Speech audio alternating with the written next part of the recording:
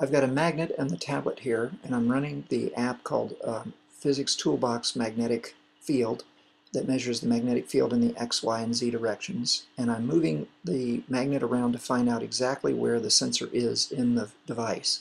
And you can sort of tell by how strong the fields are when you're getting closer to the sensor. And you'll notice that right as I passed over the lower left corner, about a centimeter in from each of the edge of the left corner, that the app shuts down, and that is where the sensor is located, and too strong a magnetic field will cause the app to shut down at that point. We might postulate that the magnetic field of a dipole would be some power law relation, in other words, a constant over the distance raised to some power, and that's what we're going to test. Now we're going to use the magnetic field app. We can set the number of data points and the distance that we're going to start the magnet from, which is 7 centimeters from the center of the magnet, and also which axis we're going to be measuring, which is the x-axis of the magnetic field.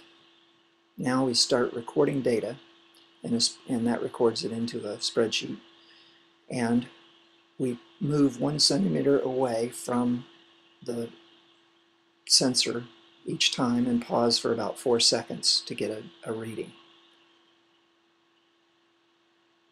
Now I had put in that I was going to take 10 data points, but in fact I took 12.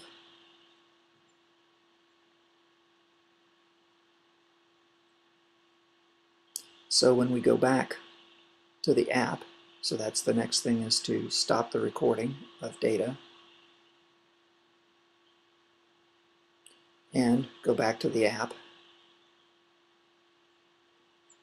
and we can change the number of data points to 12 because that's actually how many we're taking.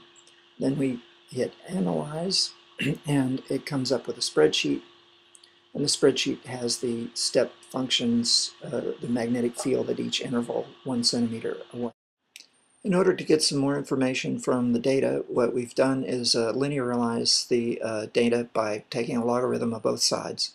So if we now plot the log of the magnetic field versus the log of the distance, we should get a straight line.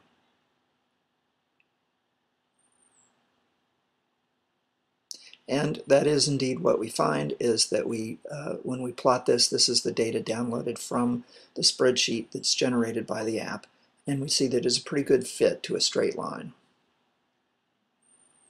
The coefficients are given at the top. From the coefficients, we see that B, the power, is actually 3.3 according to the data. The theory, if you calculate the magnitude of a dipole along its axis, should give a 1 over r cubed relation. So the answer should be 3, and we got 3.3. And then the other number is the magnitude of the magnetic field at a distance of 7 centimeters from the probe.